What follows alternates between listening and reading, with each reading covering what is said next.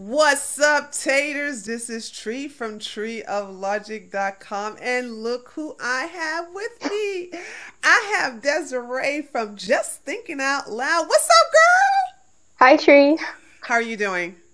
I'm doing very well. I'm really excited to talk with you. I am more excited to talk to you, saying I really can't wait for us to just basically it's rare that I find someone that I can look on the internet and go, I would like to have a nice long conversation with her, and I'm glad that we have this opportunity to do that. Now, before we jump into some juicy topics, let's get to know you a little better. So I noticed you for the first time on YouTube when you did a video. I think the video is called Fascinated and Horrified. It was in relations to race realism, race and IQ. You was driving your car, and that's when I saw your channel. And I checked out a couple of your other videos. I'm like, oh, she's really cool. I really like her. Now, before we even talk about that content, when did you start your YouTube channel?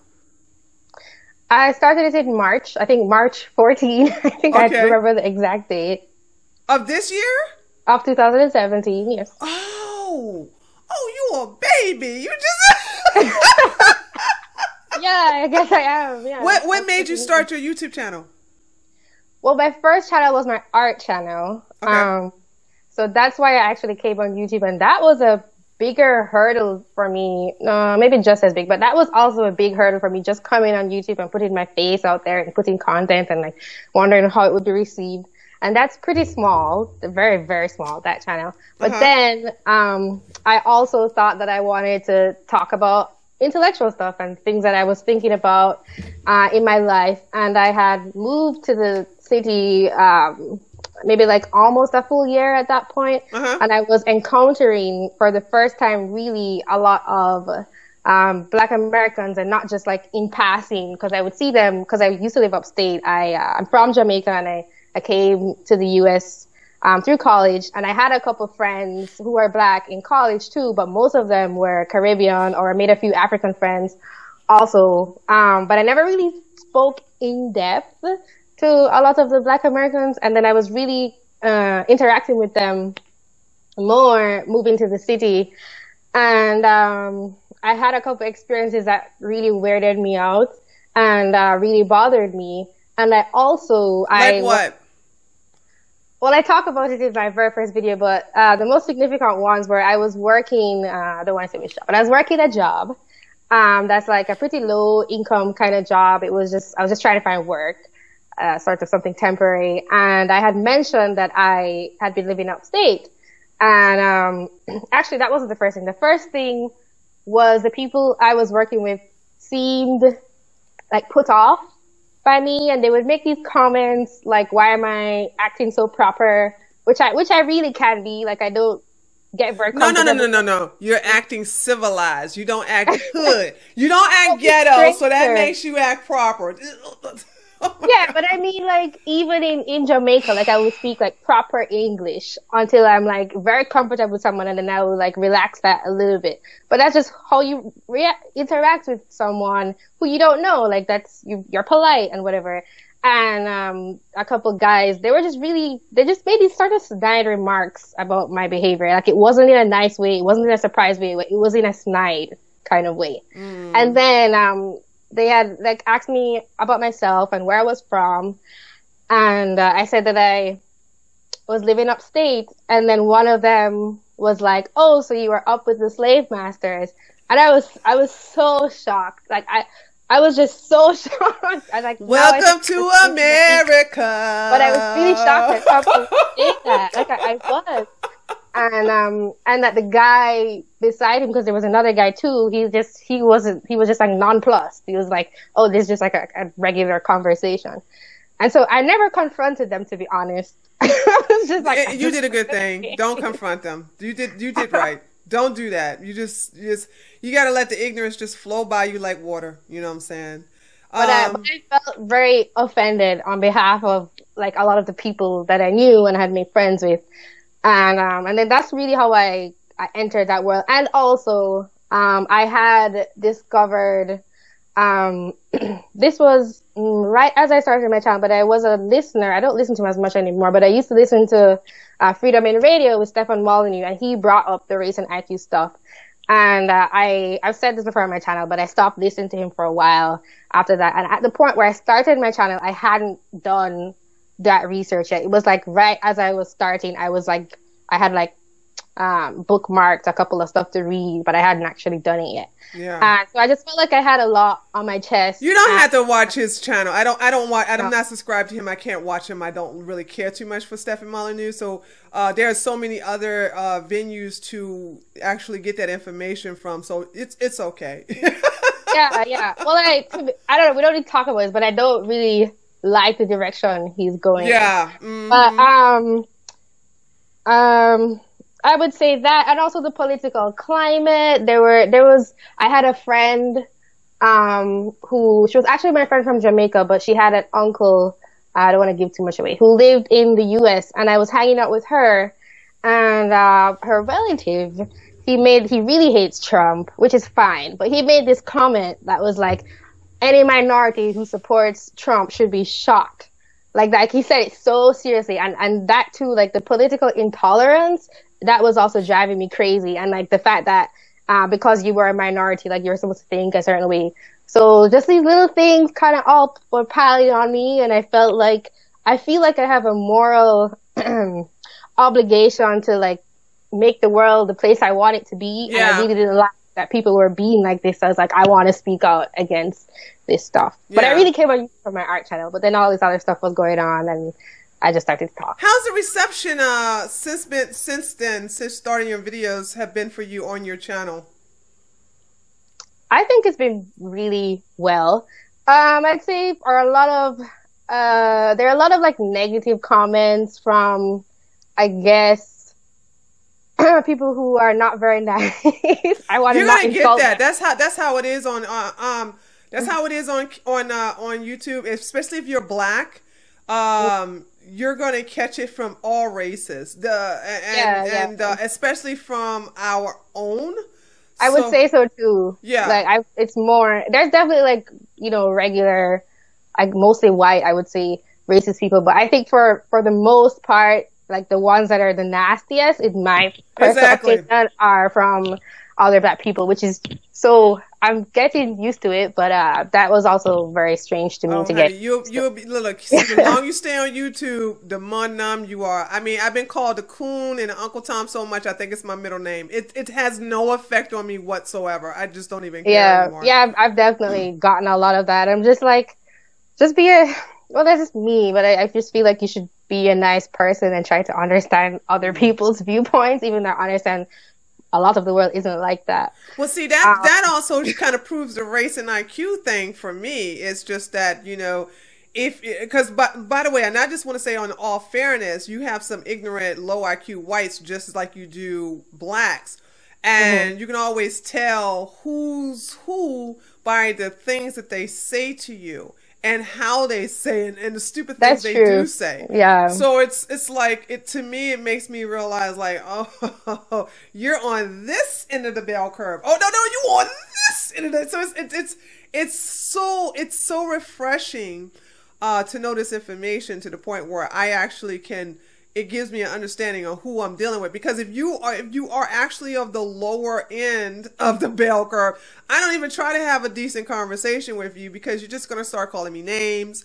You're going to ignore facts and things like that. You don't even want to entertain the notion that what I'm saying is true. You don't even want to fact check me. And if you do get the facts and you realize I'm right, you deny the science, or you deny the facts, and you just believe what you want to believe because it feels good to believe a lie over the truth. I agree with that. I do kind of want to push back a little bit, because I'm sorry for all the people who may be insulted, but I traveled a lot growing up in Jamaica. Not a lot, but my mom was from the other end of the island. She grew up very rural. She grew up pretty poor for Jamaican standards. And we used to visit there a lot. And then also some of the work I did, it involved walking around and talking to people and like interviewing them and asking them questions. And these are people from all walks of life.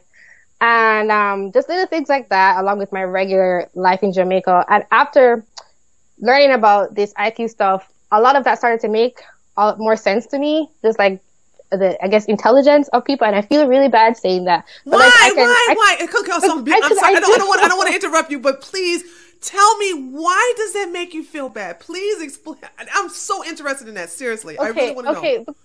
Because I feel like intelligence is something that people place a lot of worth and value on, and I don't want people to feel as if because I can recognize that there are different levels of intelligence, which I think there are, and I can see that, even for people who I know are smarter than me, like I can tell.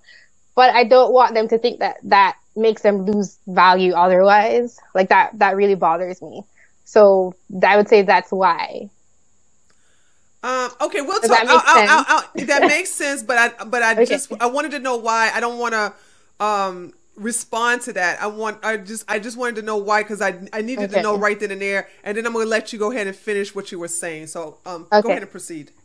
I think I was saying that the world made a lot more sense to me. You were talking about the people making mean comments, but I would say that I really think that there is a cultural thing, because, for example, people calling you or me coons or Uncle Toms or the N-word or whatever, like that's very distinct to the US. So the reason I brought up the Jamaica thing is because I would be interacting with these people, and I think they're nicer. Like even when they're not maybe as smart, like I think that the way you are raised is important too, and it's not just you call someone names and you're mean and whatever because you have a lower IQ. I went to Jamaica. Actually, I love the Caribbeans, and I made a mistake. I've been to Jamaica twice. I made a mistake of going to Ocho Rios first. Mm-hmm. I learned the second time to not go to any touristy place. I was very miserable at the tourist place. Okay. And the second time I came, because honey, I'm gonna tell you why I was miserable. I came there 2 years after Stella Got Her Groove Back came out. Okay, I don't know that. Oh, you don't know the movie? Okay. Oh wait, yes I do. Yeah, it's about the black woman who came to Jamaica, got herself a young Jamaican man. Okay, no, I don't know this. And she, because she made a lot of money, he took care of her. She took care of him, and they got married and lived happily ever. And it's based upon a true story. Come find out that the Jamaican man is gay, and he got a divorce and got alimony from her. It's actually that's really interesting. I'm telling you, the story is wild. So a lot of women were coming to Jamaica to buy men. I didn't know of that. Yeah, but this was like I said. This is why going to Ocho Rios was the worst thing I could have done. I'm going to support your statement about the nice people in Jamaica, because this time I went to a village that was not too far. It was like 30 minutes away from the grill. As a matter of fact, I was staying with Jamaican people. Oh my God, they were so wonderful. And it was just the most friendliest people, and they hug and they talk to you, they make jokes and everything like that. And what I want to say in just to make you understand that it's nothing personal with the race and IQ. Absolutely, these beautiful people. And I met a lot of Rastafarians, of course. They didn't like my hair because they didn't like the fact that I didn't have free-flowing dreads. Don't worry about that. Yeah, I know. And just to show you how I was deep into the area. But it was a loving, nurturing, very understanding community that I was in. But I knew not to venture out into other thought-provoking conversations that I understood that they couldn't talk about. Mm-hmm. So it was not as if I believed that the people I was talking to were, because they're low IQ, means that they're angry and mean and they're hateful and spiteful. Absolutely not. And I'm not saying that the people I was talking to was low IQ. As a matter of fact, I ran into an elder who blew my mind, because And I talked to him for 2 hours straight because we were talking on a much intellectual level that I couldn't talk to the other locals with. And so, and he was still nice and he was still wonderful. He offered me some jerk chicken and I was like, I'm vegan. And and he basically made you're me vegan. Okay. Yeah. I didn't know that. Yeah. I eat a plant-based diet. And so he made me a different type of plate from some native fruit there. And okay. I know you can relate to this when I tell you this, but talking to people who you having a good time with is different than talking to someone who not only stimulate your intellect, but you actually learn something from that person. Mm-hmm. Yes, I do. I know what you're talking about. And actually, I think that the school I went to was it was basically the top school in terms of grades in the country. So I was always surrounded by that. So this is a different thing, but I have never been short of very smart Black people in my life. You are so lucky. Like other people too. But I do think that I've definitely experienced that, like wanting to find that and having people around and you realize you can't have that and it's very boring. I've definitely been in that situation before. So I know what you're talking about. Like you sometimes you long to like work your brain and like, Yeah, I mean, and you to me, my body needs to be fed nutrients from food, but my mind needs to be fed knowledge. And in our community, saying this is something either it's taken for granted or it's not that popular. And I the reason why it was so important for me to know why you felt bad for people who are lower IQ, I wanted you to know that it's nothing racist or bigot or anything. They're not going to be, now you may think they're going to be treated badly, but I don't see that. And you are actually, and I'm, for a better word, you are very fortunate to be around people who you can have an intellectual or an intelligent conversation with, those who are smart and those who you can actually have, even if you're disagreeing, it still will be an enlightening conversation. I don't know how that felt as a little girl. I was shunned. I was punished for asking questions. As a matter of fact, it's something that is not, when you're in the Black community, the Black children who are studious are actually mocked. They're ridiculed. They're teased. They're outcast. They're accused of being white. And in the Black community here in America, a criminal who just got out of jail for 5 years is more celebrated than a Black man who has graduated from college, from the honor roll. That's horrible. But that's how it is. That's awful. And so when I listen to you, your compassion, I wanted to let you know that it's not whites doing this to us. And I'm only speaking here in the in America. It's not whites doing that to us. It's us doing that to us. And I do travel the world too, and I see similarities that I'm so thankful for my knowledge in race and IQ and race realism. And I said this to Jared Taylor. It was the piece of the puzzle. Thanks to him, I got that missing piece that made everything. Everything made sense because of that missing piece that he gave me. I now look at the worldwide and when I see anyone of African descent, and I don't automatically assume anything until I talk. Now, and that's different. Now, if I see a Black man with his pants below his butt and he has a big old shirt on and a lot of gold in his mouth, automatically I'm going to go ahead. I'm sorry. I'm just going to racial profile and realize, like, low IQ. I don't want to have anything to do with that. Same thing with. And is that actually racially profiling though? Because I feel like you're seeing other markers, like you're talking about the pants and the shirt. Oh yeah. I feel like like it's not just. I mean, I guess you think it might be possible, but there's more to it than just the race of the person. Oh yeah, let me justify the reason why I say that's racial profiling, because I've never had an intelligent conversation with these type of men.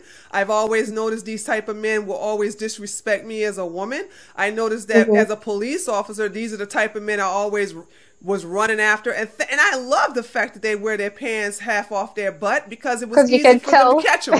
It was easy for them to catch them when they would run, when they would break the law and they would run from the police. I could catch them easily, because see, when you're a police officer, you have this bulletproof vest, and you have all this gear wrapped around your waist. And you 20 pounds, by the way, 20 to 25 pounds of gear wrapped around your waist, and you're in polyester pants and these daggone boots.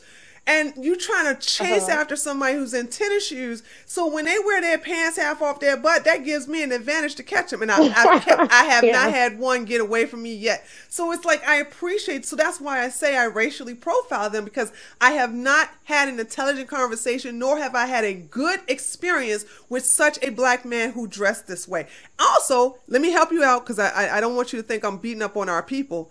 I never had that experience with white men either, who dress like that. So when white men because he ain't the only one, you have some white people who are influential by the black culture like that here in America, and they too wear their clothes, their pants half off their ass and off their butt, and wear big clothes and everything like that. They too is dumber than a bag of hammers. So I noticed that certain people of a certain intellect dressed the same. It's really weird. I find it really a little bit odd. Like obviously I wouldn't get it because I'm not them.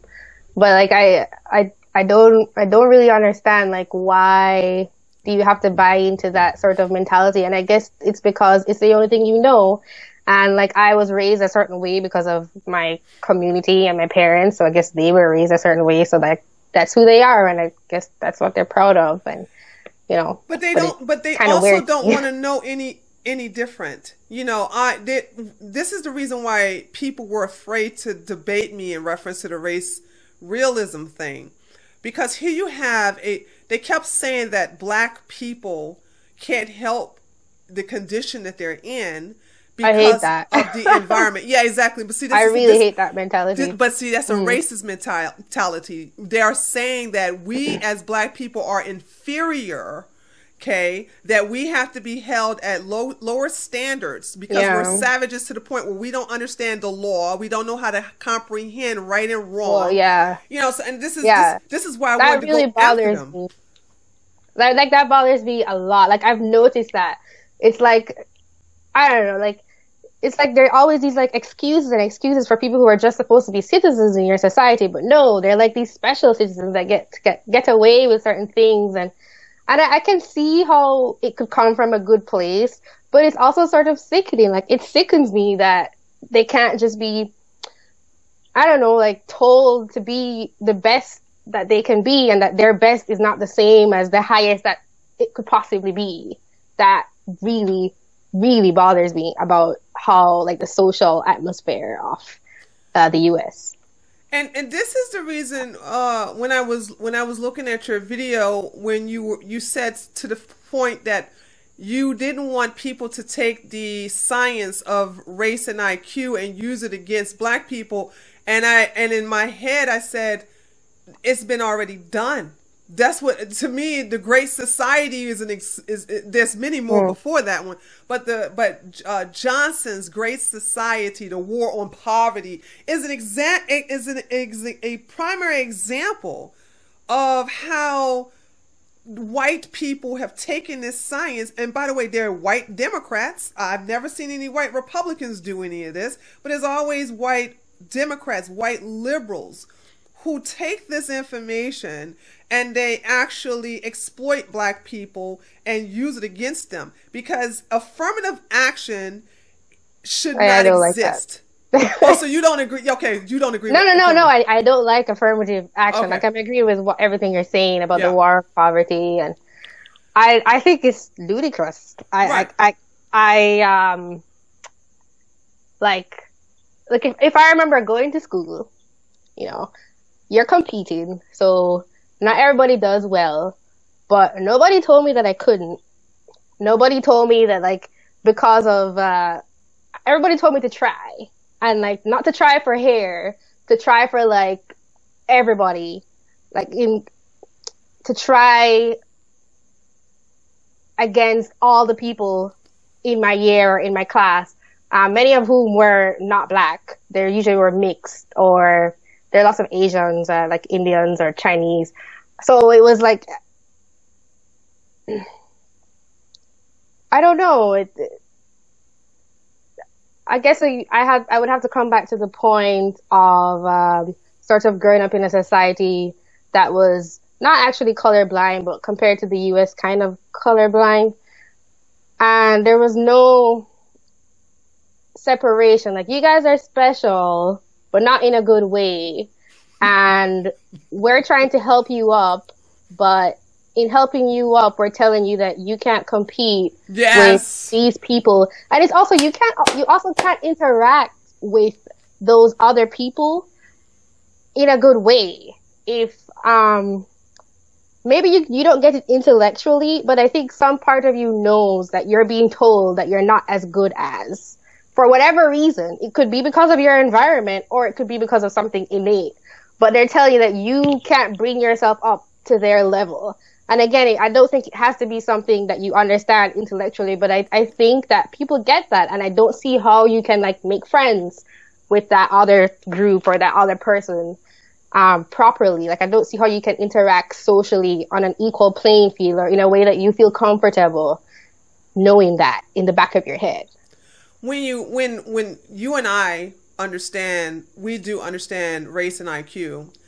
When you understand the science, you see the manipulation that's being performed on various races. You just see it. It's just obvious. Yeah. It's just freaking obvious. And I get very angry with blacks who deny this science because, and I'm just going to be mean, I'm just going to say this because this is how I feel. I believe that the ones who deny it flat out are just the ones who are on the lower end of the bell curve, who have the low IQ, because they don't want to believe that they are less intelligent and are on the dumb side. Because how can you see if you just look at the behavior of different types of races? And it doesn't mean that we are inferior as blacks. I mean, honey, I am a gym rat. Now, I haven't been to the gym like I normally I should go to, but 25% of the people in my gym are black.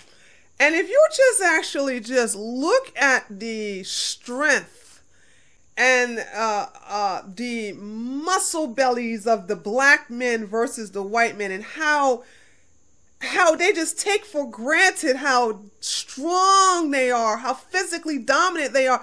I mean, as a abnormally tall woman, I acknowledge that I have different physical advantages than other races. Okay, but I don't say that I'm better than any other race. And so, what I want black people to understand is that just because a certain race have a higher IQ rating doesn't make them better than you. Okay, it's not about who's better than who. Now, when a particular race talk about that they are the superior race, that's when I step in and go, no, hell, you're not. Okay, because we all have disadvantages and advantages, and if you concentrate on strengthening your disadvantages and managing your advantages, you should be a well-rounded person. But because blacks that's a good point. On an average have low self-esteem because of these hashtag not all white liberals are actually cuddling them and telling them that they are special and it's the white man's fault and that they are oppressed. And when I look at the ignorance that is expelled by not only people like Black Lives Matter and a lot of these pro-black groups, I get angry when they feed into the ignorance that has actually be implemented about from white people who know about this science and know how to manipulate black people to work in their favor. There's no excuse for 90% of the black community to vote Democrat today. I find that so weird. Race and IQ, that's what I'm saying. It's hold on. It's not I find it so strange. Like 90%, like that's so odd. It's two reasons. It's two reasons why they do that. It's because of the race and IQ thing, and it's because of tribalism. A lot of people got mad at Rage's video, but I'm saying blacks are tribal. What the hell are you talking about? And for anybody to deny that, here's the Democratic Party. How tribal can you get? But here's something else, Desiree. And I, if I'm gonna tell you this, I think you know I'm telling the truth. You have highly intellectual blacks who are very intelligent, very smart, but they will not get off the Democratic plantation because they don't want to make their black families and friends angry with them. They don't want to be outcast. They don't want to be shunned. They don't want to be called Uncle Tom sellout, house Negro. They don't want to be called any of these names. They don't want to rock the boat and be accused of being white or being a race traitor by voting or going for someone, a politician who is in their best interest. Am I right or wrong?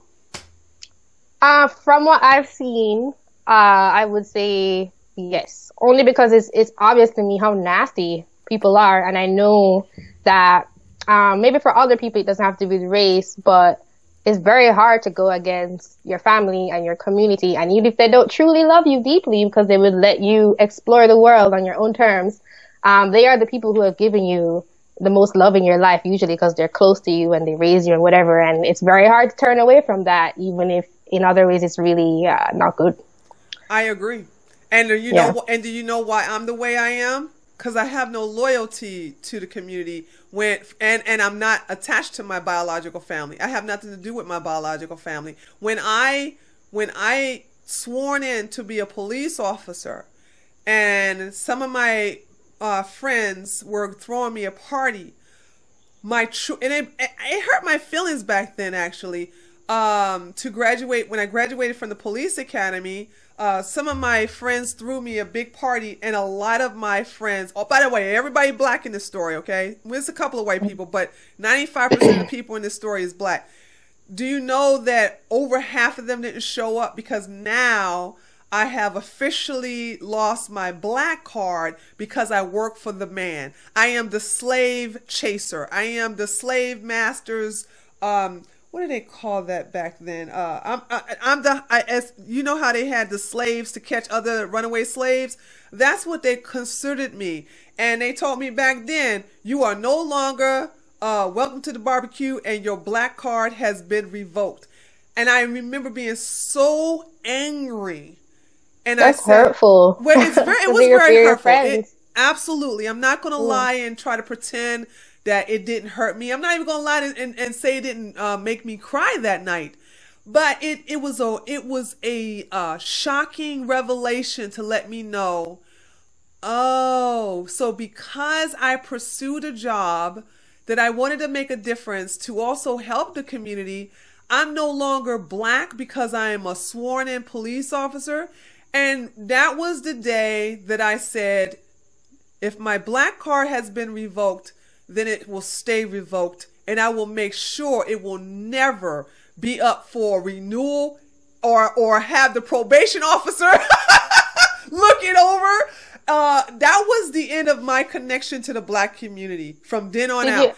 Did you ever talk to any of those people again about what happened? Absolutely not. As a matter of fact, we saw each other a couple of times, and I confronted them about it, and they said they called me a sellout. That was the popular word back then. You just a sellout, you know what I'm saying? You selling us out for some pigs. Now, for some reason... Pigs? That's police officers. Oh. That's okay. It's American slang, I'm sorry. Black people call... they even call pigs... They even call them pigs today. I'm surprised. That's the slang I've never heard that. Yeah, that's a slang that has been used for black... for police officers since the 60s, 70s, 80s, 90s, and even now, you know what I'm saying, in this century, they still use the word for pigs. And so they actually said, you know, I said, dude, I'm working, I'm getting paid, I'm actually helping you guys out. And it's like, you ain't helping it. Point blank was what he said. You ain't helping a nigga out by working for the man. And back then, why are you supposed to be helping? I find that so weird. Like, why am tribal? Like, no, Black like, folks are tribal. I don't care about you. Like, maybe in like a general humanity altruistic sense, but like, we're not a team. Like, no. According to the Black community, team. This is what I'm saying. How could anybody just be like, look at Ray's video and just be angry that she said some factual things? Sure, she may have not said it the way you liked it, and sure, she may have used or sourced it from a racist, anti-Semitic website, but it doesn't mean what she was saying was incorrect. And so when I say it as a Black woman, they don't like it because I know from personal experience Black people are tribal. If you don't say the things that Black people want you to say, if you don't do what Black people want you to do, you will be outcast. Let's look at Steve Harvey. Let's take it off of me and look at Steve Harvey. How do you know who Steve Harvey is, right? Mm-hmm. Okay. Yes. You do know that Steve Harvey loved the Black community. He has done so much for the Black community. He has given thousands upon thousands of Black people jobs. He has donated to the Black United Negro College Fund, to the United Negro College Fund. He has done so much for Black people. Yet still, Desiree, what did Black people do when Steve Harvey had a talk with Donald Trump at the Trump Tower right before his inauguration? What happened? I don't know the specifics. I just knew that something happened that wasn't good. Black people that they didn't lost like him their anymore. fucking mind and turned their backs on Steve Harvey, talked about boycotting Steve Harvey, called Steve Harvey a fucking sellout. They actually turned against Steve Harvey, told him he wasn't invited to the barbecue either. You know what I'm saying? By the way, for those of you who are watching this video, whenever you hear me say Black people say you are no longer invited to the barbecue or you're no longer invited to the cookout, that means that you are now ostracized out of the Black community. Can I tell you something? Yeah. When I first, I've actually decided to not pour my efforts anymore into this. I feel like maybe as things come up, but not as much as in the beginning. Like, I've made a bunch of videos and said some of my thoughts. But when I first started really realizing what was going on, I just thought that it was so oppressive. This like, cagey, like, mentality of what you're talking about, like having your black card revoked or like expecting to just be a part of, you know, it's like I made a friend once who called me her best friend on like the second week of knowing her. And I was very turned wow. off. Like, I didn't know you well enough. Like, it's a similar feeling to like, it's just like, it feels like claustrophobic. It makes you feel claustrophobic and it feels oppressive. And I want to really point out that I had a dream. And like these dreams tend to be very like deep felt, like inner experiences that come up in visual imagery. And I had a dream about being in a house and there was some like dark figure who was like the master or something. And then I like went outside and there were all these black people in chains and they were like working in the fields. And it really bothered me and I was like, I'm going to do something about this. Like, I hate this. And I told them that they don't need to be like this. And this is in the dream. And then they looked at me like I was crazy. And then I woke up. And I think that dream was about like me starting my channel and like trying to tell people like you don't need to like have this one mentality. And like, I think it's fine if like you follow a logical argument. I'd probably disagree or your feelings or whatever. And like say you vote Democrat. Like, I think that's fine. But you know something is weird when it's like 90% and like you're like instantly shunned if you no longer agree with the community consensus. So are you that's a very profound dream. Let me ask you something in reference to that dream. Are you okay with knowing that you're not going to be able to save most black people from themselves? I think I am. I think I am, mostly because of my own personal life, not to do with this, but just other things, personal challenges I face. And knowing that I couldn't, no matter what anybody told me, I would already have had to be on a certain path to go after and towards certain things. So I think I would definitely love to like connect with anybody, whatever race or whether or not you're interested in these things, but also if you are, and like help them or connect with them in this thing that I may have some connection and relation with them about, such as through my videos. But if they don't want that, and if they're not on that path, then I think that that is their decision. And it does make me a little bit sad, but I'm okay. I'm okay with that. You are so, you know what I like about you? You are the polar opposite of me. I am, but I want to say this. The Black community needs more people like you and not me, because they need more intelligent Black women who are more nurturing, caring, and you have more patience. And if I'm saying anything incorrect, please correct me if I'm saying anything wrong. But you have more patience with the I'm trying to use a word without using profanity. with the behavior, with their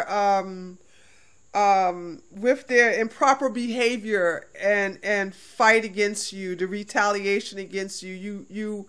You have a very nurturing soul and heart about you, and it's needed. However, my follow-up question to that is, what are you doing to protect yourself when you are disappointed and to make sure that you don't get hurt? Like the way I felt when people who I was going to college with and I've been friends with, and we were cool, we cried together, we ate together, who didn't come to my celebration party because they considered me a race traitor, was devastating. And I didn't have any way, and my way of protecting myself was to cut that cord. I don't want you to be that way. I don't think it's possible. You have more of love for the Black community than I can ever have. But what are you doing to protect yourself to make sure it doesn't happen that way?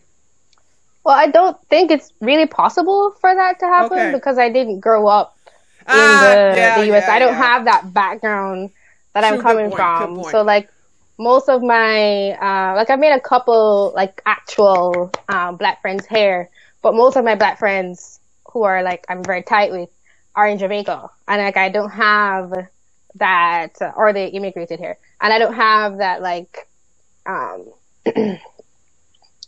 someone who I'm very close with that's one day going to shun me. And the people who I make friends with now, I don't come from that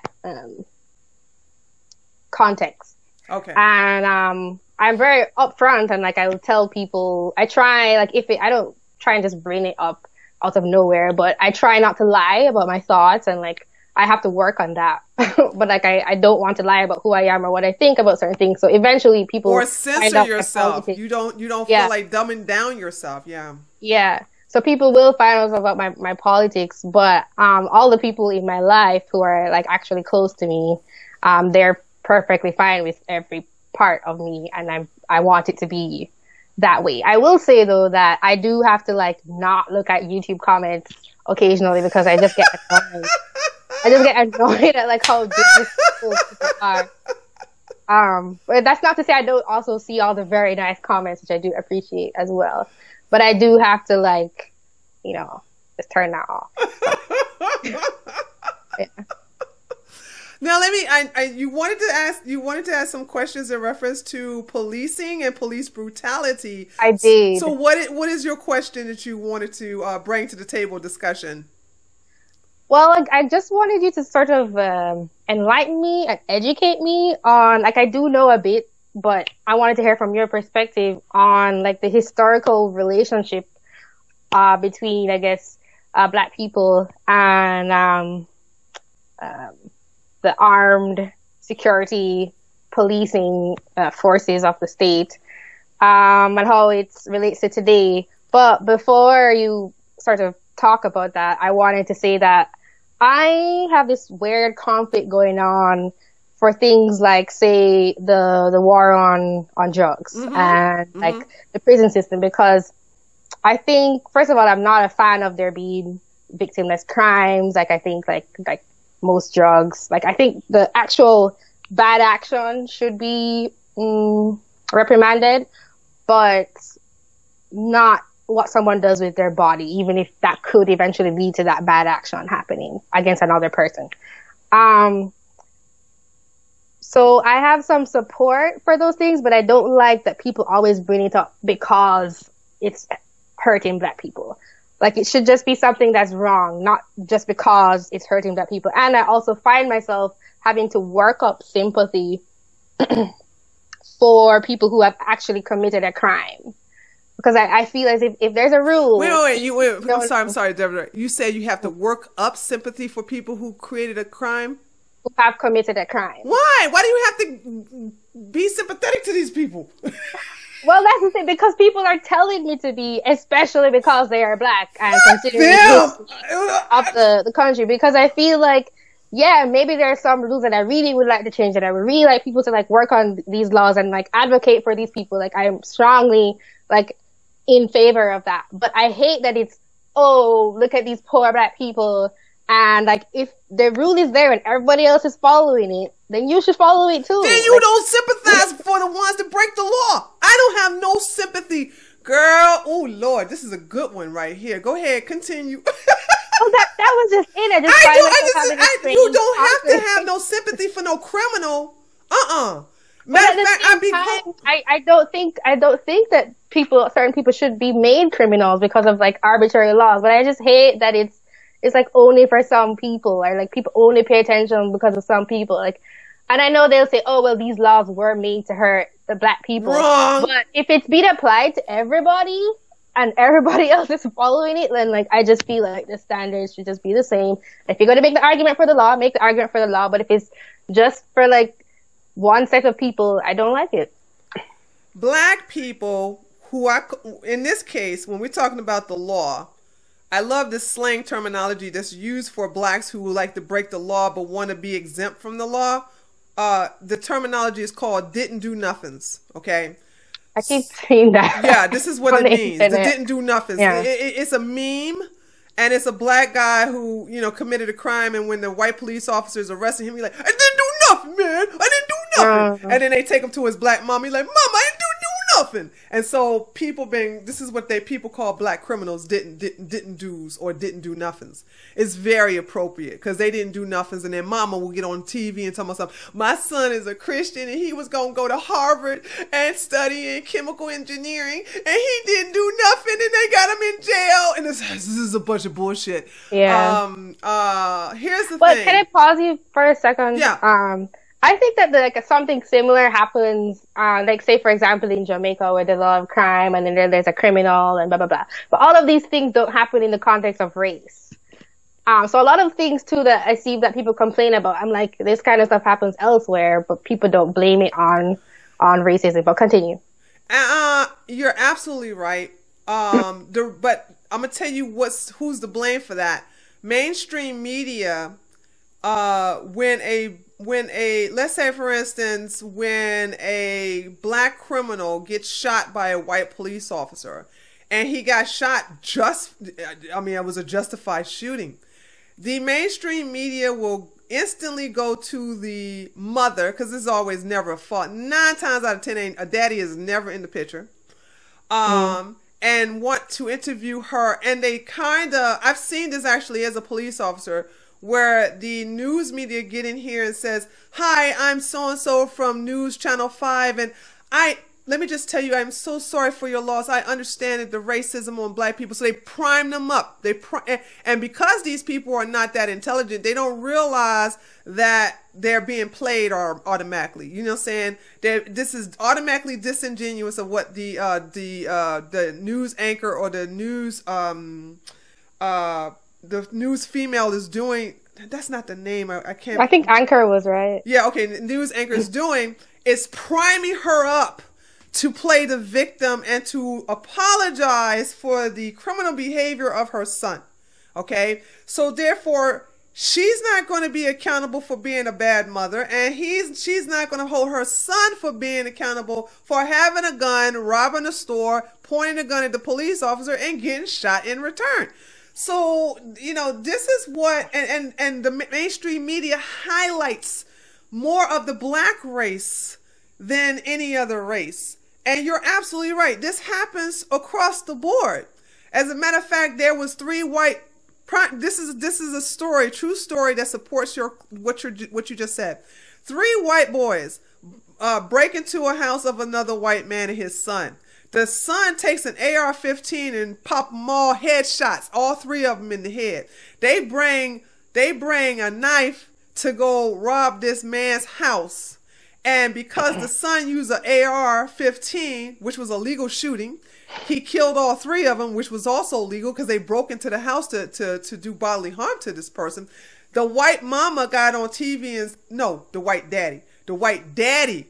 Now, this is something you won't see in the black community. The white daddy got on the television and said, "Well, I think it was unfair that man had a rifle to shoot and kill my son. He only had a knife."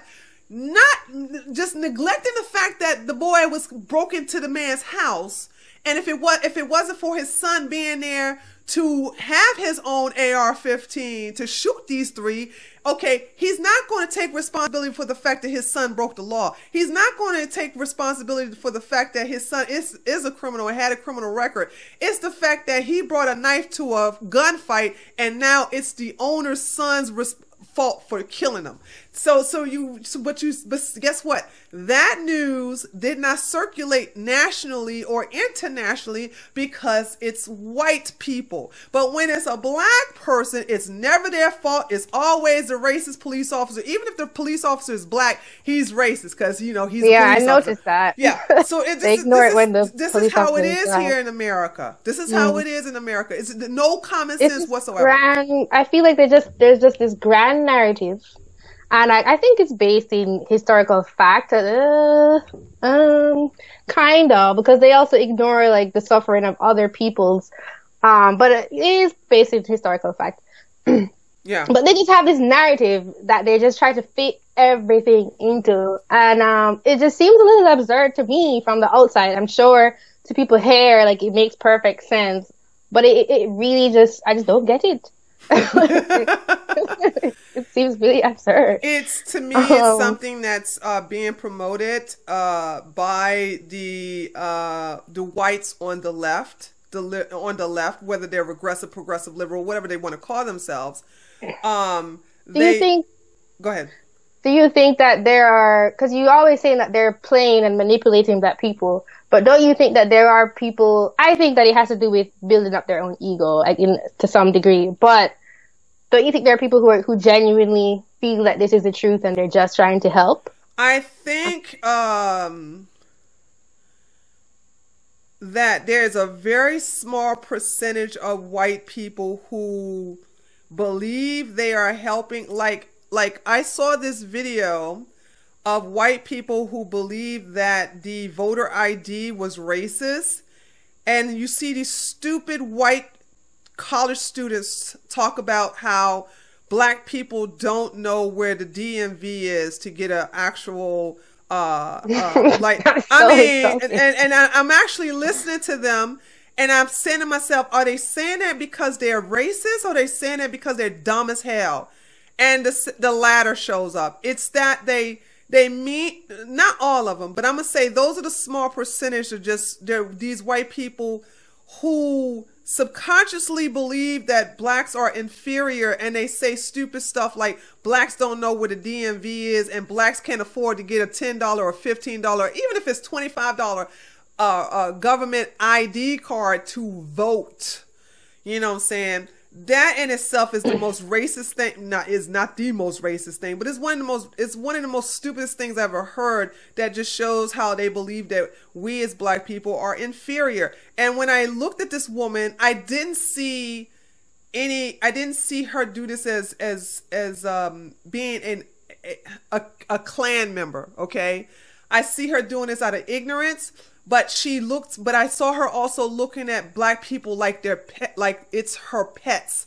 It's that white people are the owners, for the lack of better words, and must protect and cuddle and take care and nurture black people because we are so helpless. We can't fend for ourselves. So we need these white messiahs to come out there and speak for us and fight for our behalf. But for the most part, I do believe it's coming from racism, actually, and bigotry from the left. Yeah, I do honestly think I don't really see these people as evil. I even have people who I would call friends, though I actually argue with them, who are on the left. But I think that the left is more racist, Yeah. than the right. I actually think that. You want to hear something? I'm down here in the South, okay? I'm from the North, from Washington, D.C. Grew up poor, very dangerous neighborhood, Southeast D.C. And there's racism in both sections of America. But let me tell you why I appreciate a racist in the South versus a racist in the North.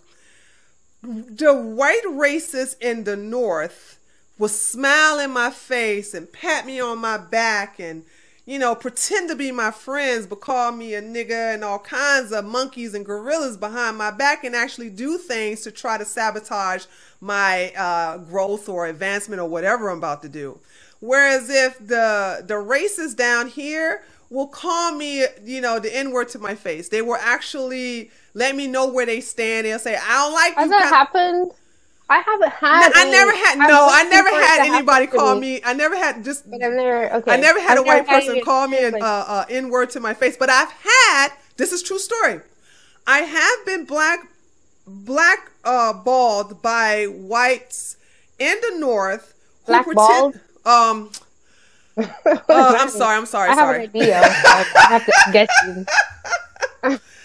I had an opportunity to take advantage of a job position, and a white person who I considered my friend actually sabotaged that by lying to the owner of this company. Wow.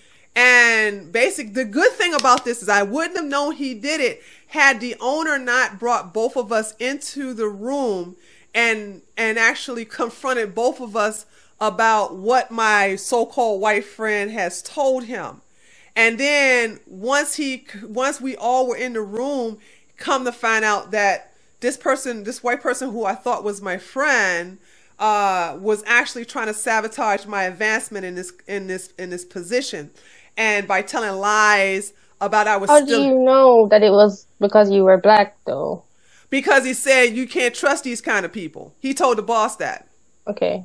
So he told he didn't call me an N-word. He said, well, you know how these people are. And that's when my boss at the time realized that something was up. Because if you thought that I was this evil black person who likes to steal, all right, then why are we real good friends? Why would you invite me to your house? So he knew something was up, and he brought us into the room together and had this white person who I thought was my friend confront me. Come to find out, he lied about it. He was crying and everything. He was like, I'm so sorry. I'm not racist. He made up some stupid excuse that he didn't want me to get the job over this girl he's boinking. I mean, excuse me. I got to stop using slang. This girl I got that. Oh, you know what boinking means? Yeah!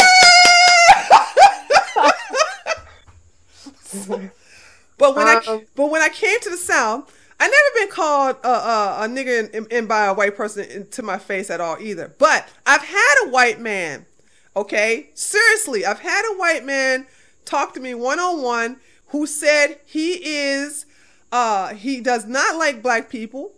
He will never like black people. He'll never trust black people. And he referred to me, you and your kind.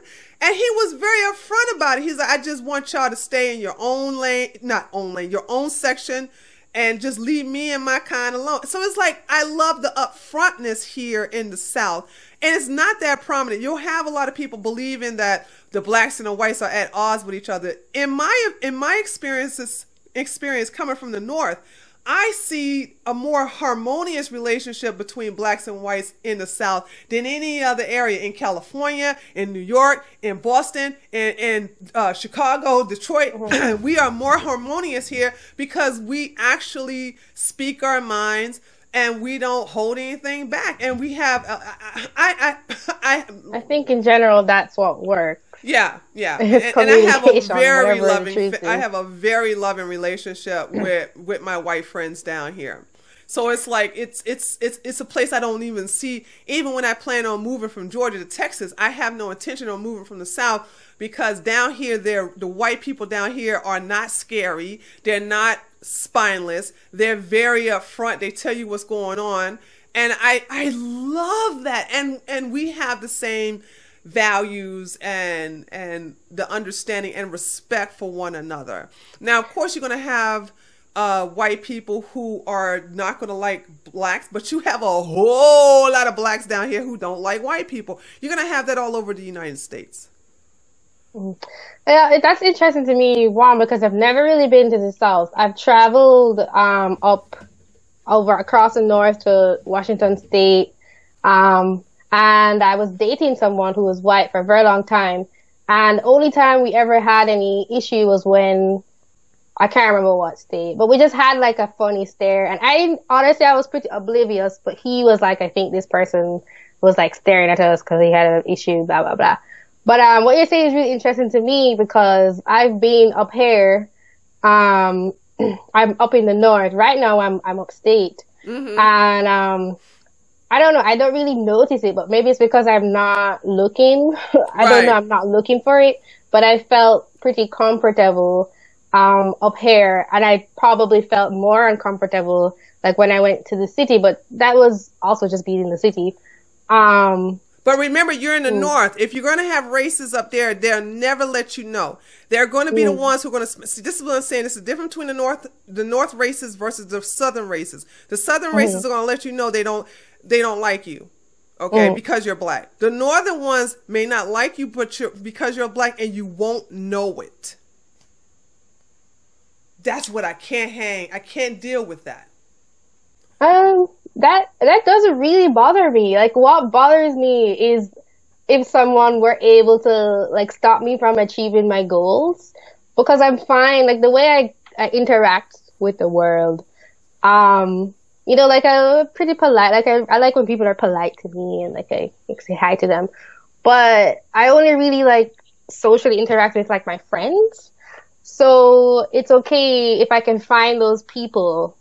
But maybe I just haven't been here long enough. Like I think it's possible that, you know, like one day I will be like, oh, I can't stand the people up here because like some terrible thing happened because of my race or something like that. Like I think about that, but it's only been an experiment. You won't experience that up north. You just won't. I haven't so far. And like I've been in situations a lot where maybe I'm like one of 3 black people or something. No, a lot of times I've noticed that blacks will fabricate a story. Hell, look at all these fake hate crimes that black people are creating because there isn't really any white people actually doing this. You know what I'm saying? They just had another guy in the Navy who drew nigger on the wall and messed up the Navy. Yeah, he's in the Navy actually. This is an actual Navyman.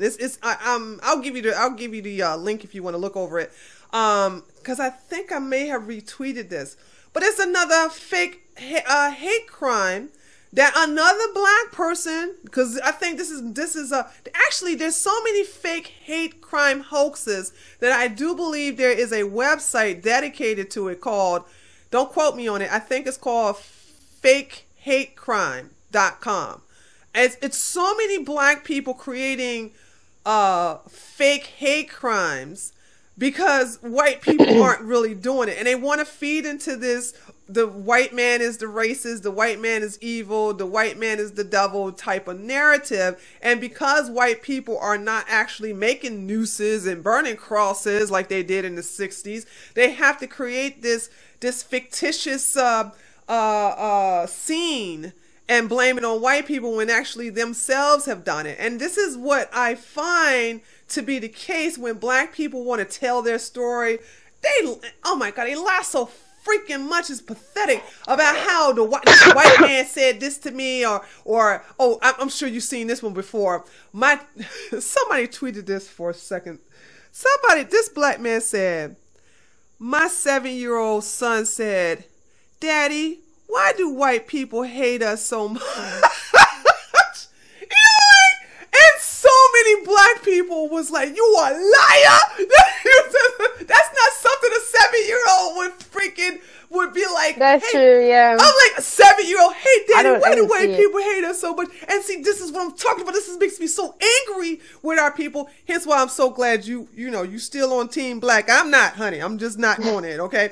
And well, I'm not really on Team Black. Like, I would rather just not like think about that. But I know I have to, because like I have to live in. If I want to be here, like I have to live in the society, and like it's a big part of. At least at the moment, I think it's gotten worse since I've been here.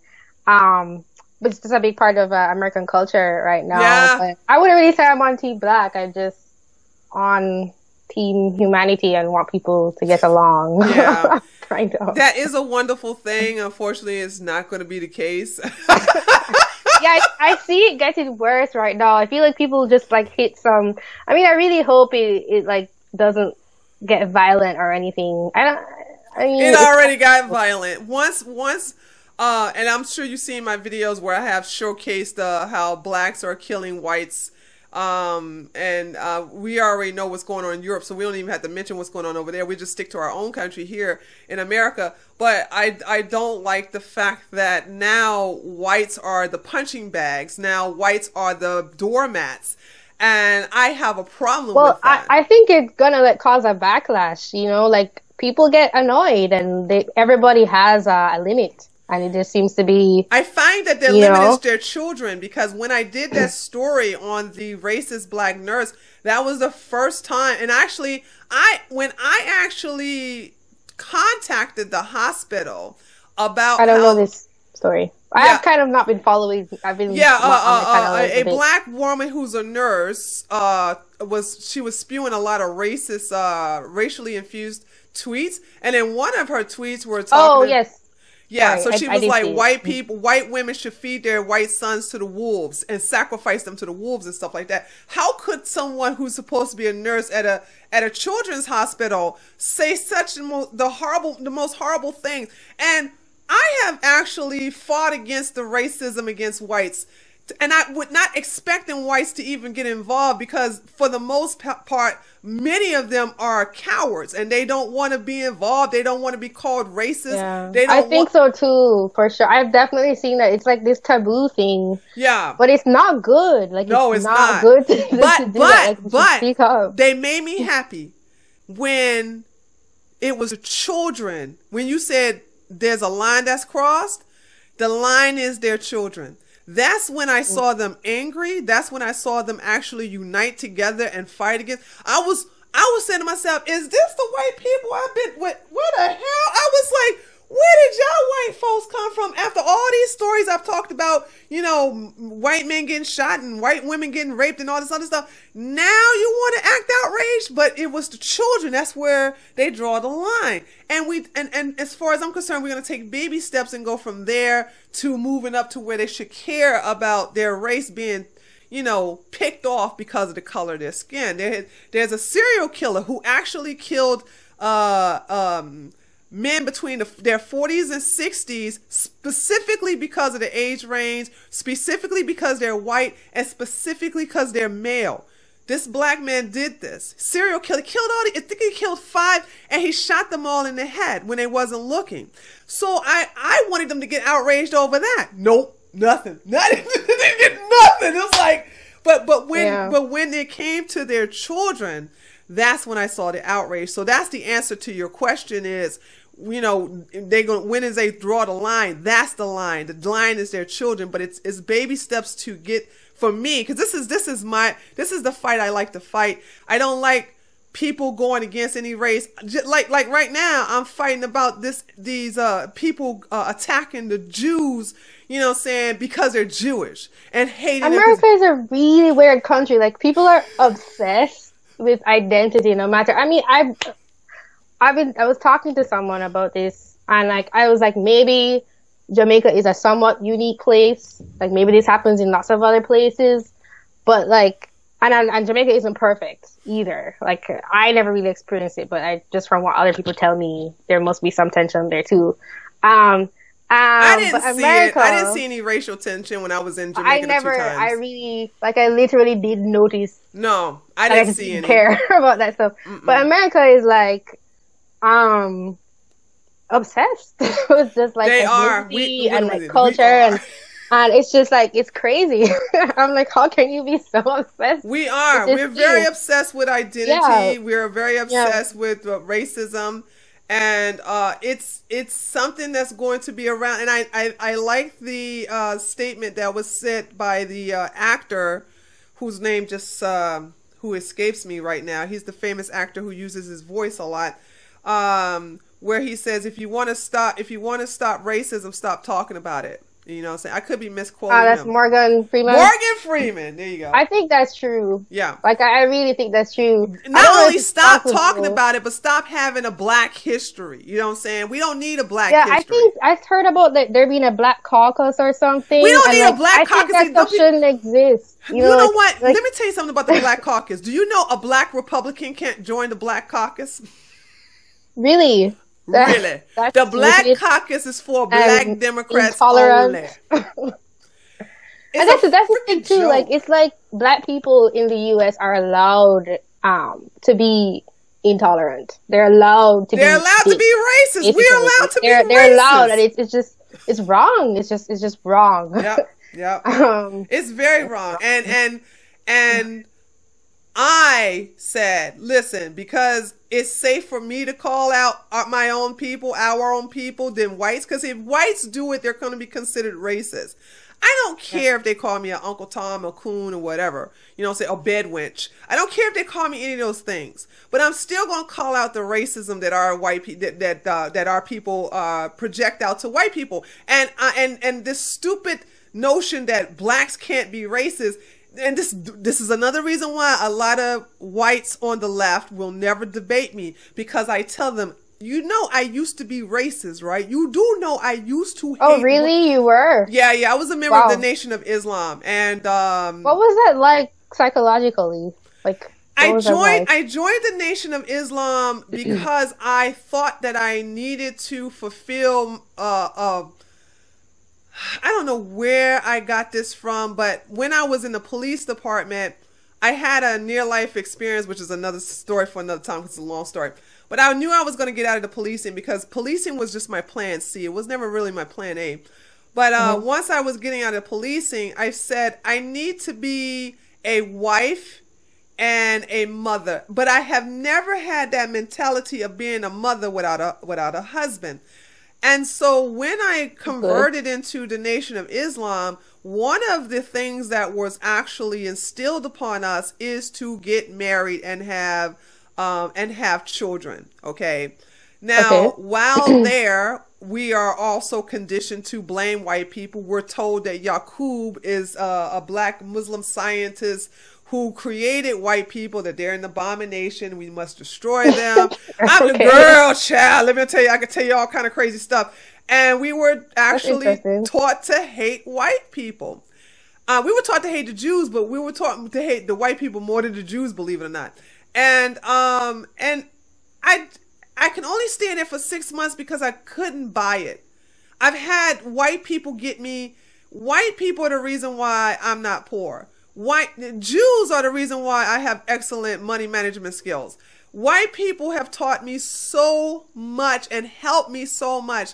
I felt like a traitor against them because it's like, here it is. They helped me more than my own black family, believe it or not. And definitely more than the black community. But I just couldn't feed into the lies told about how the white man is the devil and the white man is always oppressing black people. I was told these things, and for a while I bought into it, but my intelligence just wouldn't let me stay into the lie. After a while, I was just like, this is a bunch of BS. I can't buy this stuff out. And I just left. You know what I'm saying? I just got out of it. But I got out of it and got into the to Orthodox Islam, which was worse. I didn't stay there long, you know what I'm saying? I guess if you really want to know, I was back then believing that I was supposed to be a mother. I don't believe that now. But I was never going to do that as a single woman. There was no way. And I have to admit that Islam, whether it's the Nation of Islam or Sunni Islam, either one, they were determined to make sure that all women who wanted to get married got married. That was attractive to me, believe it or not. So, yeah. But okay. No. Go ahead and ask if you got. Well, I was just gonna say I still don't understand. No, I do understand. You did say it. I was gonna say you didn't answer my question, but you did. I want to say too that for me, a lot of the friends I made when I came here were white people, and I have to specify that I really didn't see them as white people, and I kind of do a little bit now because it's like kind of impossible. But when I came here for a long time, I just didn't see it at all. So for me, a lot of this stuff and what makes me want to talk is I feel as if I have to stand up for people being attacked. And I know that like there are people who are racist against black people, and I'm not saying that they shouldn't be stood up for either, but like I feel like I'm in a somewhat unique position just because of my history coming here. It makes me, I feel compelled to like do the right thing. Yeah. I do too, because I felt that I betrayed the people who actually helped me.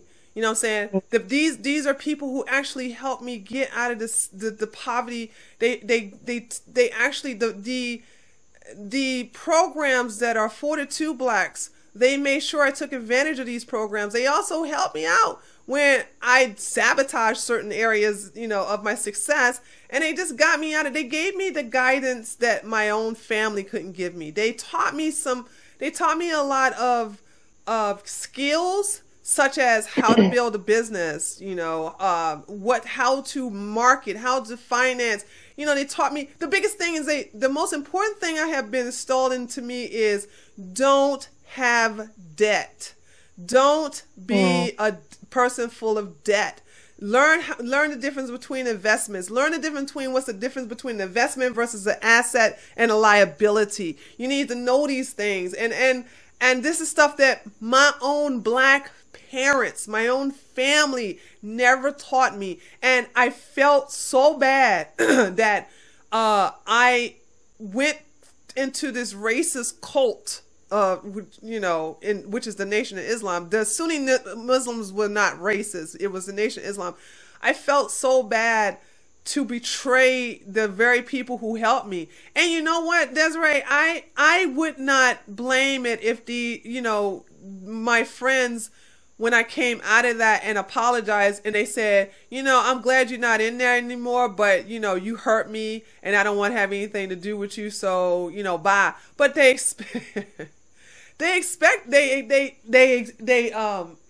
oh God, I don't want to get emotional about it, but it's like they embraced me back and they forgave me with compassion. And it's the compassion of white people that is their strength, but it's also their weakness. Hence why I am so I can see that. Yeah, it's why I'm so passionate about defending them from the injustice that's happening to them now. I want to say to you, I don't want to presume that you haven't figured all that out already, but I'm sorry for like what you went through with, I guess, your friends who turned on you and shunned you, because that sounds very painful. Yeah. Mm-hmm. And for me to do that to my own friends, you know what I'm saying? I passed on the dysfunction. Mm-hmm. So you see how hypocritical that was? What was done to me, I did to my white friends. So it's like, okay, now, but see, this is where you learn from your life lessons. And once you get to a point of your life where you say, okay, I've learned that, I mastered that, let me do the right thing. Yeah, like you just said, let me do the right thing from now on. I want to get a little bit technical. There's something I've been struggling with. When I think about IQ and it being environmental or mostly or genetic, and people talking about regression to the mean And I don't understand that argument, or rather, I don't really buy it. That, like, say, for example, people like me come over who are like smart immigrants from their country that has an average low IQ, and then I guess they will mate with someone, or I will mate with someone, and then my kids will have a lower IQ. But isn't that completely dependent? No. Your kids won't have a lower IQ. Oh, I see what you're saying. You're saying if you mate with someone who has a lower IQ than yours, then I don't think your children will necessarily have a lower IQ if you mate with someone who has a low IQ. Either. Well, it's percentages, like genetics working, like probabilities. But yeah, true. Yeah. I'd say that, like, I don't get that argument, because it all depends on who is mating who. Like, it's not something that you can kind of predict. I guess you can kind of see the trend that society is going in, but I don't really, I just hear people making that argument, and I don't think it's true. Like, I think it depends on who is mating who, and not everybody is reproductively successful. So you can't predict that the average is just going to stay at that same average, but like it might rise over time. If two people,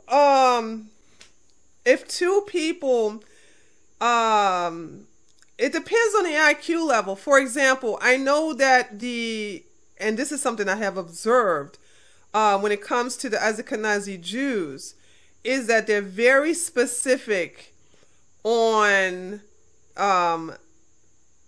having a wife or a husband within a certain, they like to marry each other. But see, here you have some Jews that are not so intelligent.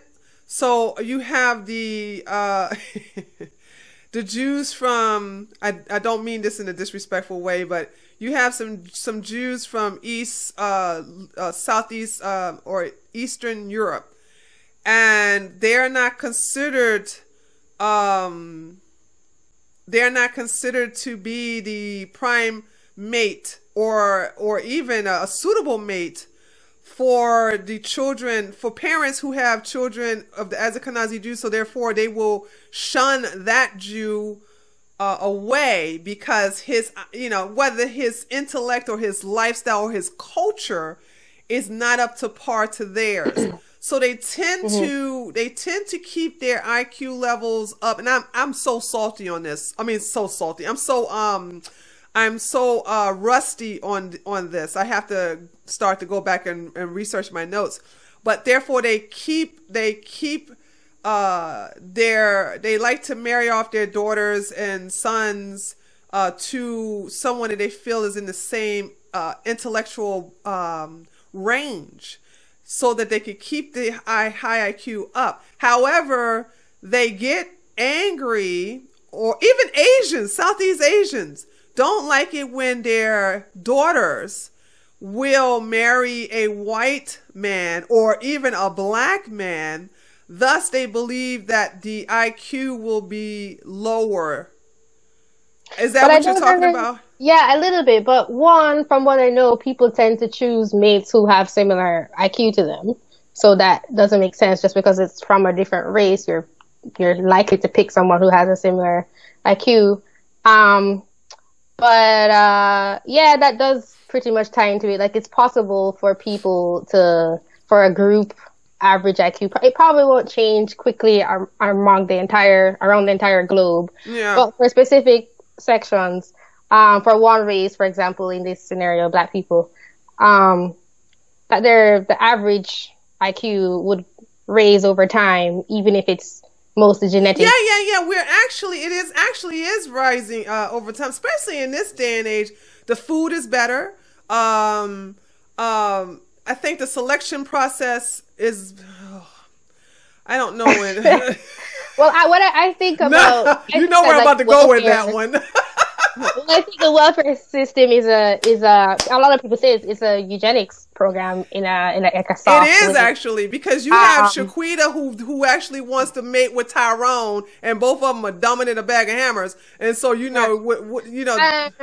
I mean, I don't like to tell, like, I don't want to be like, I have a real issue with people like, well, we just want smart people because society will work better. And that may be true. But no, everybody can't be smart. I don't want to. Yeah. I don't But we wanna have too many dumb people.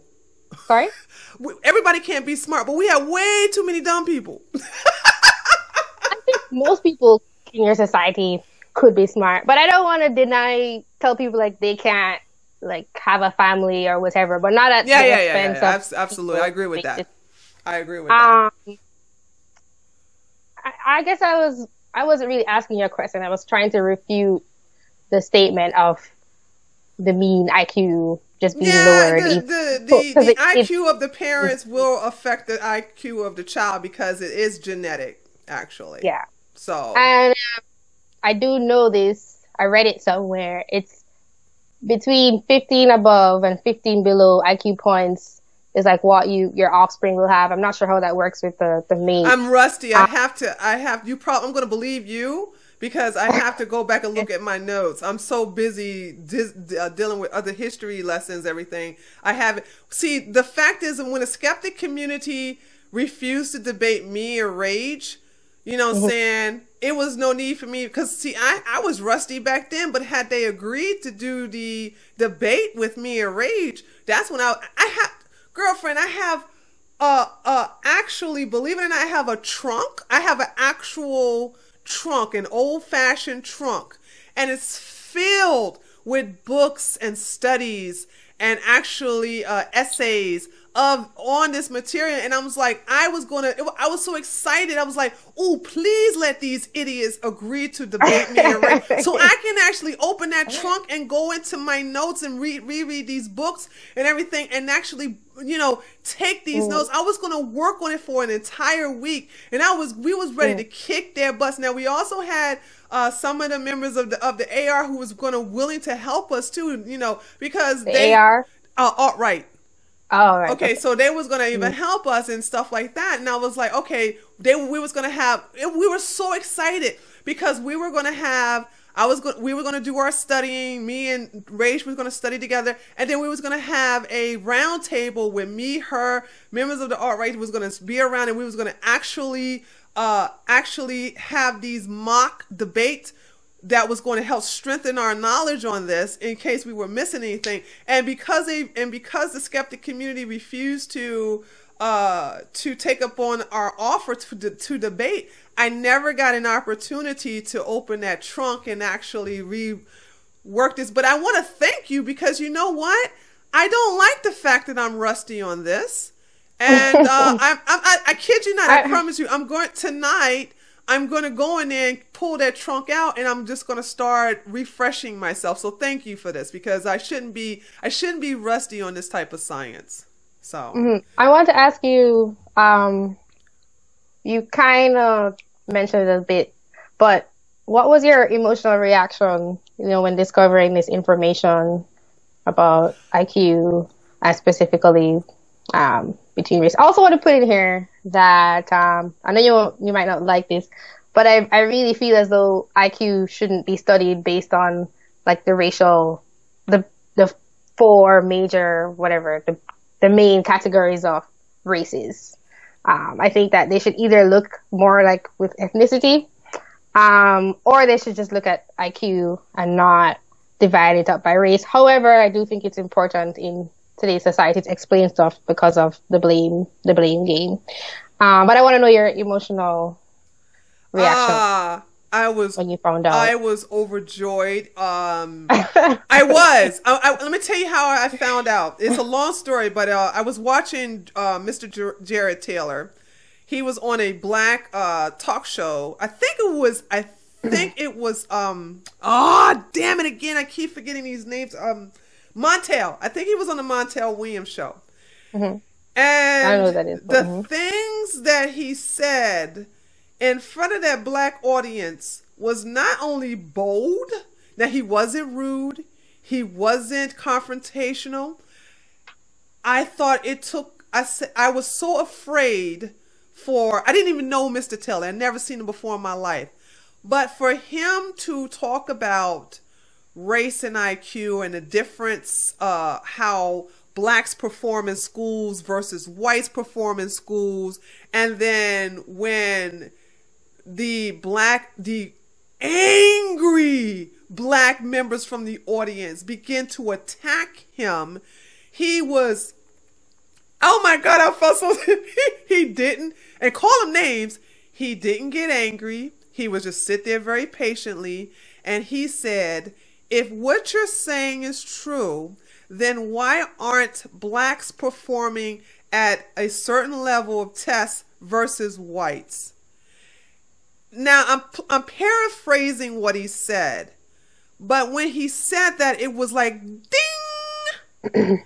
And I said to myself, now, of course, he continued to talk, and I never forget, I wrote his name down, and I began to research him and you know, basically just try to find out all kinds of information I could about him on the internet. And his enlightenment has taken me to other people, of course, you know, Charles Murray and everybody else who's dealing with race and IQ. But because I have traveled and I've seen how blacks act and how blacks behave in other countries outside of the United States, it was the aha factor that I needed to make me think that there's nothing wrong with me. I thought that something, because I didn't buy into a lot of the things that my black family brought into, because I did not, it was easy for me to walk away from the stupidity and the ignorance that was so profound and practiced on a daily basis in the black community. And I didn't want to be a part of that. And I was made to feel guilty about that. And it made me understand how I was different and how other blacks are different. And then, of course, that's when I got into Thomas Sowell, who is my I love Thomas Sowell. I think he's amazing. I think his brain is like, I'm in love with his brain. I love that man. I love that man. I love him so much, because here you have a black man who says, there's nothing wrong with you. This is what's going on. But I have to thank Jerry Taylor, because if it wasn't for Jerry Taylor, I would have never met Thomas Sowell. Okay, so it was like it was the puzzle that made everything make sense. It all made sense. And I know you don't like that people are focusing on race and IQ, but actually I like that it focused on race and IQ, because like right now I'm fighting on behalf of the Jews.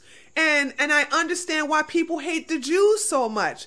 It's because these people are smart. They're the best entrepreneurs. They're the best business people. And because you have some who are better than others, now you want to attack the entire race of people. And see, if you put Jews, and you put these Jews in certain kind of messed up situation, they still prosper. They still freaking, they take lemon and make delicious lemonade. Why would I hate that? Why don't I learn from them like I learned from white people and actually do what they're doing? Because since they wrote the formula, why would I hate the person who made the formula? Why don't I just get a copy of the formula and do the same damn thing? Yeah, I really want to point this out, like something about what they call black pride here, which really comes off as a lot of hate to me. I realize that what people are doing is they're not trying to build themselves up. They're just focused on tearing other people down. And there's a big difference between those things. It's the same they want thing. to just rewrite history to make themselves look good. And Desiree, if you see the race and IQ, tell me if I'm wrong on this one. Okay, doo-doo rolls downhill. All right, blacks on average have lower IQ than whites, so guess what? The white man is to blame. Whites on average have lower IQ than Ashkenazi Jews and the Asians, so they are to blame. Do you see how it is? Because people don't. Yeah, that's what happens. There you go. Yeah.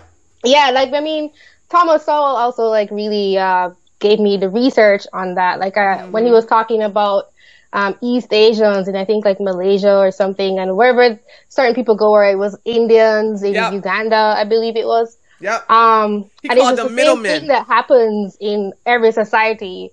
like people who do really well economically, they tend to be hated if it's really and obvious. ostracized. You know what I'm figure saying? out. Yeah. They are the bad people because they're good at what they do. They're good at making Yeah. money. They're good at being successful. They're good at being entrepreneurs. They're good at being business owners. And they also have good upbringings. And therefore, because this reminds people of how, you know, I had absolutely terrible parents. Absolutely awful parents. I had an awful upbringing. I came from an awful environment. But I don't hate white people for that. I don't hate white people for that. There are so many things that make us as black people so successful, but instead of actually taking advantage of that and actually doing something and to make our world a better place, we're going to sit on our ass and say it's the white man's fault. I don't believe in that. I don't subscribe in that. Just like I don't subscribe to white people blaming the Jews for their incompetence, their cowardly actions, and also their treachery. I'm not going to do that. If I'm not going to let black people blame white people, I'm not going to let white people blame the Jews. That's how it's going to be with me. I don't do that stuff. I have a question for you. Why do you not fare? I don't know if I'm assuming this, but based on what our conversation, why do you not fare people using race and IQ data to basically be racist against black people or whatever people? People are going to be racist. They're going to find reasons to be racist because of ignorance. People who, but also, hold on. Let me also say something this too. You have some people who are racist because racist things have been done to them. So a victim will create another victim. You understand? So I don't see racism as being evolved or created because of the race and IQ scientific data. I see racism being created because it has been indoctrinated in someone, or it has been taught to the, or it has been indoctrinated in someone from childhood or from their youth, or it has been taught to them, or because of an experience that has happened. For example, say for instance, a black woman was viciously attacked by a swarm of black men. A white woman has been viciously attacked by a swarm of black men, and this is the second incident where she has been attacked for being white. Well, if she becomes racist, I totally get it. Not saying it is right, because she shouldn't group everyone. Just like you should not group all Jews as evil. You shouldn't group all white people as evil. You shouldn't group all black people as evil. But because of her experience, she's putting a hashtag all in her mentality and punishing all black people for the experiences of a few.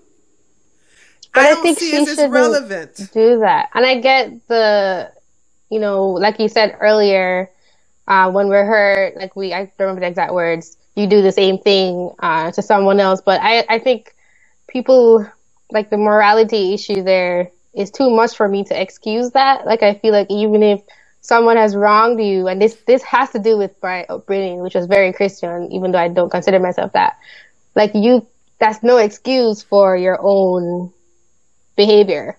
If something's wrong, it's wrong, even if you were hurt. You have to be the better person, I guess, and not be that way. And that might take working through a lot. It takes working through a lot, but it take actually an emotional maturity. Yeah. So that's not. It does. Someone has to be emotional mature to be able to evolve that way, and they have to also be intelligent to know that there is no such thing as hashtag all.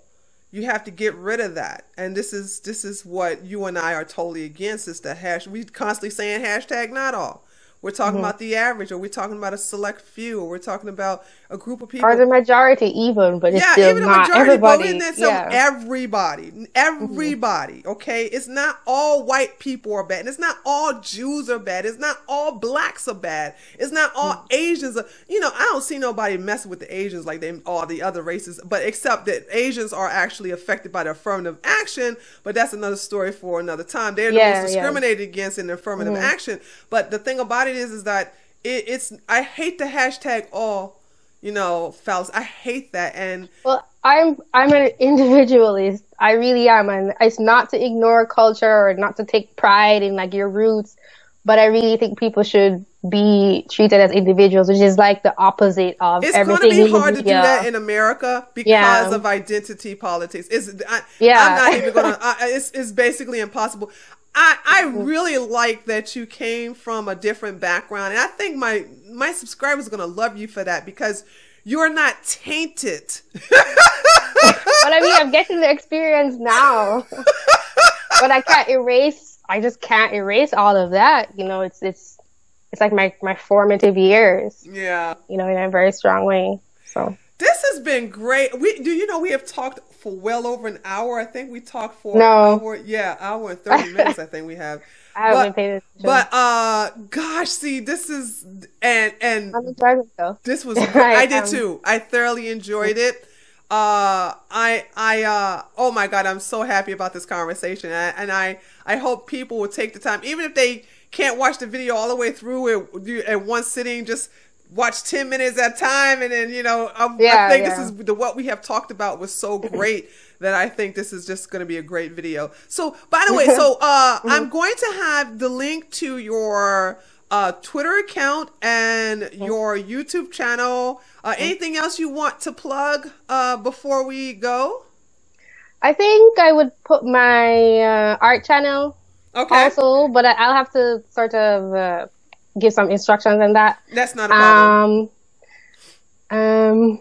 Yeah, and I also want to say too that I'm trying to not just focus on racial issues if people really like my content, which is fine.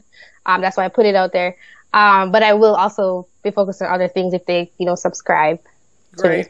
And I highly suggest everybody, please go subscribe to Just Thinking Out Loud. I will have her link in the description box. So check out Desiree from Just Thinking Out Loud, and she's gonna have information there for you. Please subscribe. Give my sister some love, y'all. Give my sister love now. Y'all see how we had a nice conversation. We didn't even agree on everything. We did it in the most respectful manner and things like that because we first of all, I respect you so much, and I wanted people to see how two black women can have a conversation without cussing each other out, rolling the neck and snapping the fingers and stuff like that. I can't do that. I learned that in preschool. But it doesn't come out very often. I am so excited. So I want people to really promote you, and I want others to spread the word about you so we can get your channel to grow and get you more exposure because you are very intelligent. And I'm going to say this, and this is going to sound crazy for me to say this, but I do. I'd rather people promote you than me when it comes to mainstream media. You are the perfect image.